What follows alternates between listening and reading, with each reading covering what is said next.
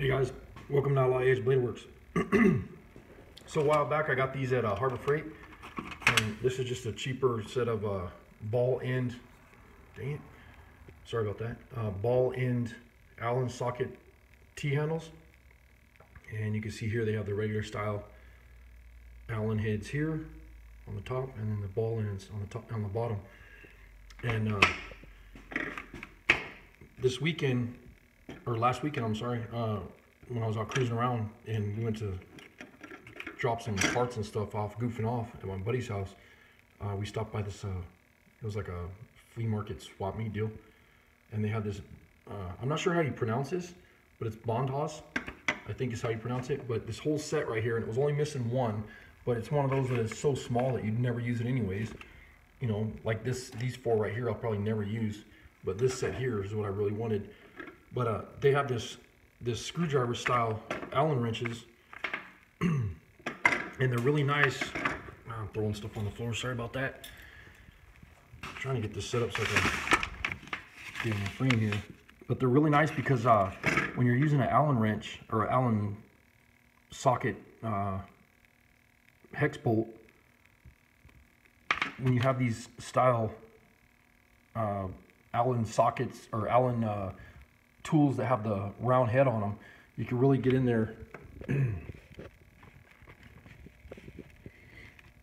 You know, you can put them in straight like this, or you could turn them at an angle so that you could turn the bolt.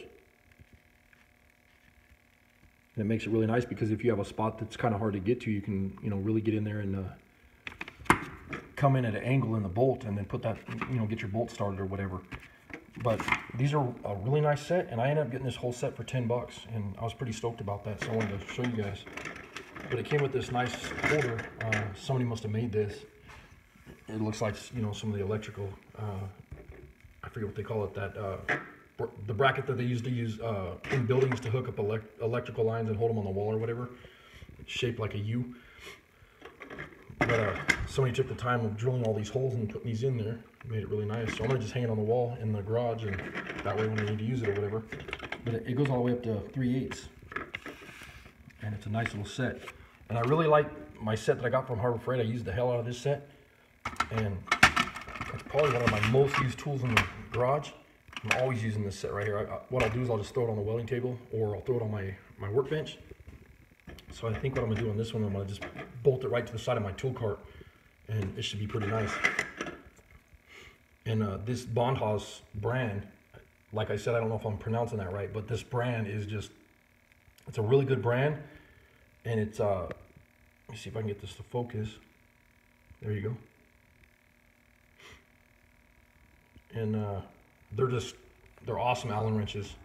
I mean, you can, you know, beat the crap out of these ones, and I've never had any of these twist up because like these cheap Harbor Freight ones, you can pull them out, go to use them on a bolt, and some of these cheaper Harbor Freight style Allen wrenches like this, they'll end up twisting where it'll be, you know, the Allen wrench itself will be twisted up if you wrench on them too hard. So you kind of got to be careful with those ones. But these ones I've never had that problem with. I mean, you can just beat on them. They got a really good tool still. But figured I'd show you guys what I got. Pretty excited about putting these on the side of my tool cart. Should be really nice to have these in the garage. Pretty stoked about this. But anyways, hope I didn't bore you guys. Kind of wanted to just show you what I got going on. Thanks for watching.